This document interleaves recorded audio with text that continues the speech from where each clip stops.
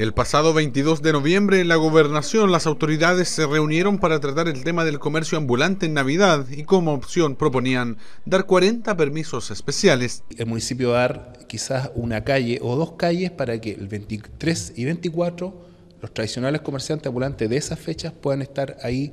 Decisión que debía ser tomada por el municipio penquista y que hoy cerró definitivamente esa puerta.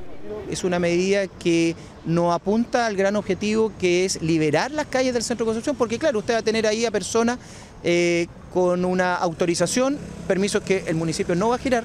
Resolución que va en la línea de la polémica ordenanza municipal que rige el comercio en las calles de Concepción, alabada, como era de esperar, por el comercio establecido. Desde luego que han servido porque nosotros lo óptimo, lo que quisiéramos es que no se otorgara ningún permiso.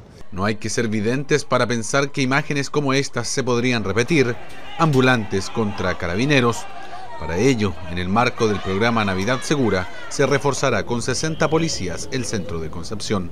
Tal como lo hemos hecho en otras oportunidades, se va a ocupar el sector central, no se va a permitir y vamos dentro de lo posible a despejar de comercio ambulante el sector central de la ciudad especialmente.